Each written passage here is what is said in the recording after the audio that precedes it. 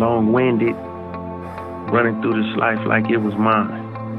Never settling, but setting every goal high. 1,000 burpees on the path to my own destruction or success. But what is a mistake without the lesson? See, the best teacher in life is your own experience. None of us know who we are until we fail.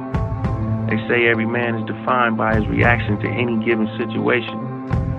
Well, who would you want to define you? Someone else or yourself?